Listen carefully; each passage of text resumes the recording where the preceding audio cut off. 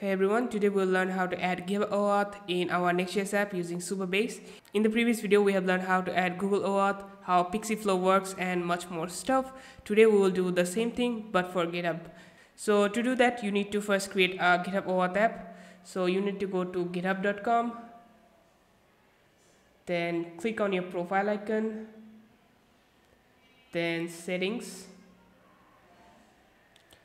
and if you scroll down, you will go to developer settings, then OAuth apps, and then create a new OAuth app. Now give your application a name.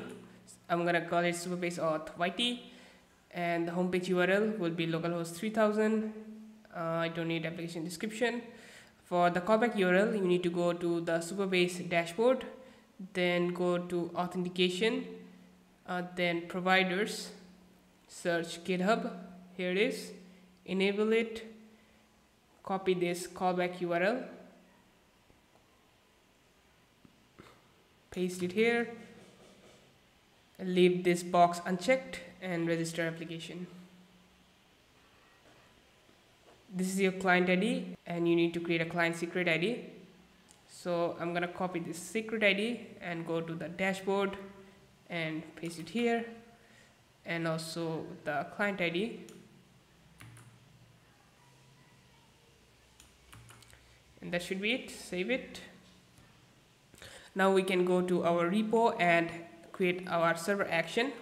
So go to the actions file, and we will use this same sign in with function to create a new function for GitHub.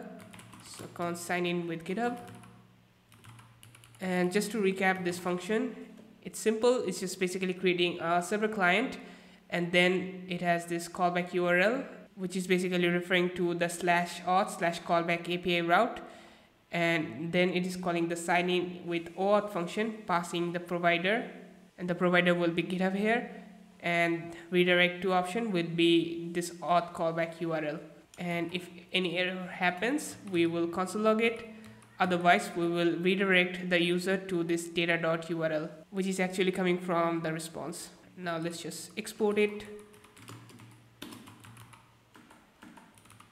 Go to the paste.js file. Sorry, not paste.js, auth form file. Now we can copy this, just replace this with GitHub, and this will be sign in with GitHub. Let's run the server. I will sign out, and let's click on sign in. We have two buttons side by side, so let's fix that. I will add this class name to the form tag and remove these divs. I don't need this. And now it is looking good. Let's sign in with GitHub. Authorize. And now I am logged in on my home page, but you'll see that it says created with Google, but I logged in with GitHub. So what's happening here? If I open up the console, and we have this log, we have this user, and here we have identities array. Previously it had only one item in the array, and if I expand one of this object, it says provider Google, and if I expand another one, now the provider is GitHub. So basically the email from Google and the email I used to create that GitHub account are actually same. So that's why we have only one account with two providers added. If I go to the Supabase dashboard and users,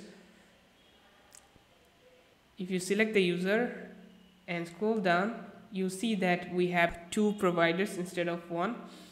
And since I created the account with Google first, that's why you see created with Google. So that's it for today. If you don't understand anything, I would highly recommend watch the previous video, the Google OAuth video, to get a better understanding. In the next video, we will learn how to create an account with email and password, how to set up an SMTP server, and so on. If the video has been helpful for you, don't forget to like, share, and subscribe to my channel. I will see you in the next video. Goodbye.